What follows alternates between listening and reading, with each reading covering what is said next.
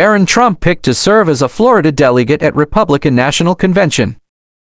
Eric Trump will serve as delegation chair.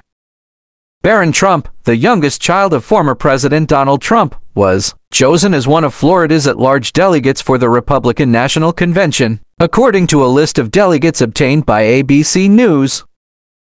In response to the news of Barron Trump being selected as one of Florida's at-large delegates to the Republican National Convention, a Trump campaign official told ABC News that the former president's youngest son is very interested in the political process.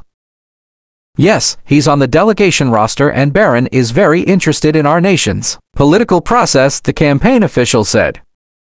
Other Trump family members who have played an active role in Trump's presidential campaign will also serve as at-large delegates, including Trump's older sons, Eric Trump, Don J.R.B. Trump, and his girlfriend, Kimberly Guilfoyle, and Trump's youngest daughter, Tiffany Trump.